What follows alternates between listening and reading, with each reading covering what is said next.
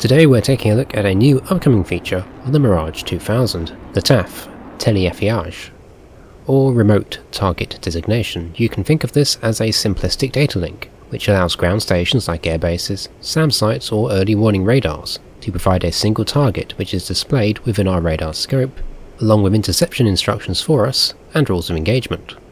It requires exclusive use of our red radio, making it unusable for voice communication whilst in operation.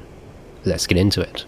We'll start by opening our kneeboard with right shift and K, and using either the square brackets or the arrows at the bottom of our kneeboard, we'll cycle over to the TAF GCI channels page.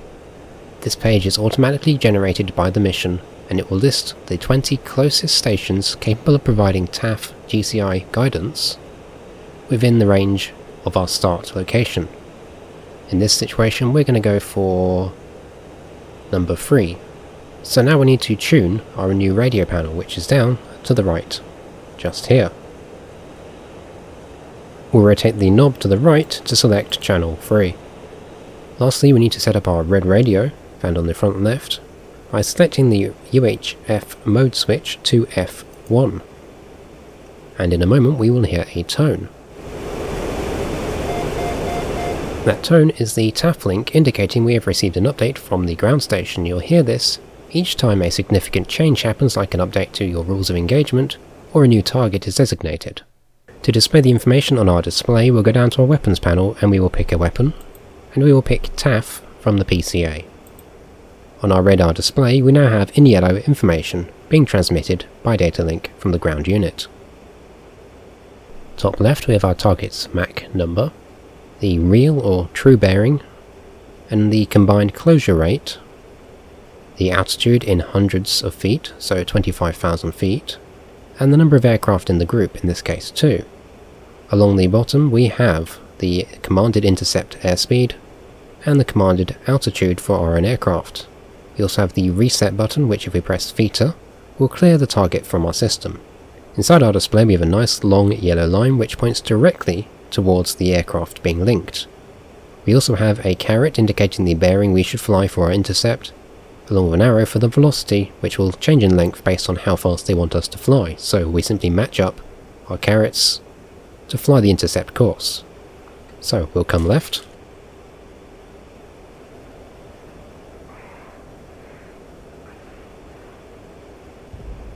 and once we are now on the heading of the target, but you can see the caret does not match because it wants us to fly off to the left to perform the intercept. So we'll line up the 2 carets thereabouts, that's good enough. And you can see we're flying at Mach 1 as commanded, and they want 30,000 feet, which we're climbing up to. If we extend our radar display outwards so we can see the target, and we can see it on the radar, so let's just declutter that by moving the radar out of view.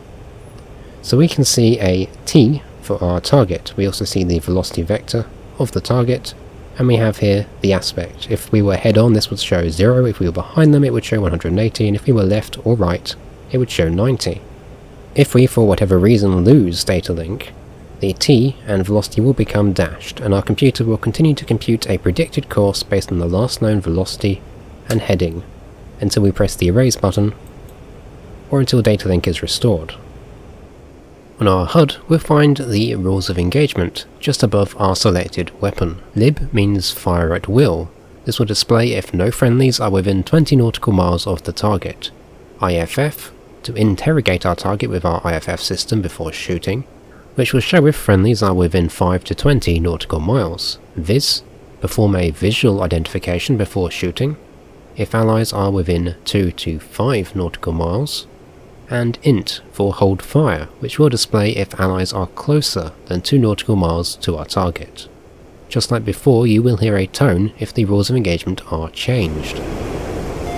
Your aircraft is exempt from the check for friendly aircraft, however your wingmen, for example, may cause the rules of engagement to change as you close in, so bear this in mind and exercise your own best judgment on how to engage. So with that, it's as simple as flying toward our target and arranging the radar to detect the contact when we fly within range. Now it's completely up to you if you want to actually follow or disregard the information provided by the data link for intercept, or follow it yourself. but that should be plenty enough to get you on target. And then of course we can lock it up and engage or intercept.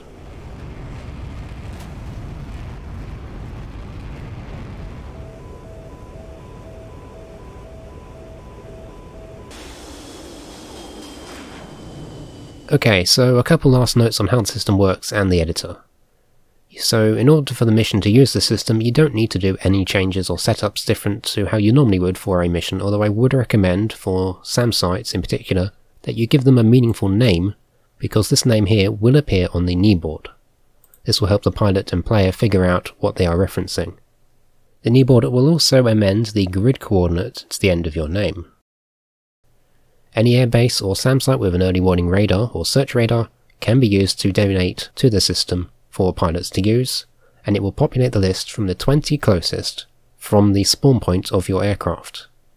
Next up, the system, say we were using Kiryat here, the system will designate targets based on proximity predictively. That means that this aircraft here, being the closest aircraft, will be the designation first, as it is the closest aircraft. However, as this aircraft gets closer and closer and closer, it will switch over to the new target. However, if we were to say have the aircraft here, and we put this one here, so now we're in a situation where this aircraft is in fact closer, but this aircraft is flying toward us. The system predicts 5 minutes into the future where it's going to be, so it's going to say this aircraft is going to be over here in 5 minutes.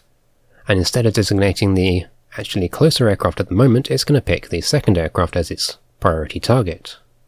Lastly, this system was not actually fielded on any Mirages in reality.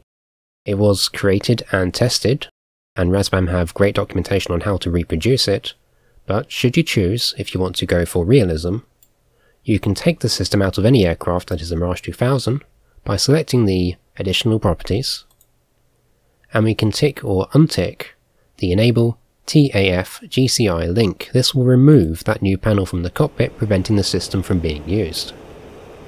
So overall, TAF makes for a great, helpful tool, perfect for scramble interception missions and defensive combat air patrols. This feature and many more will be available in the next DCS Open Beta update. I hope you enjoyed, and take care.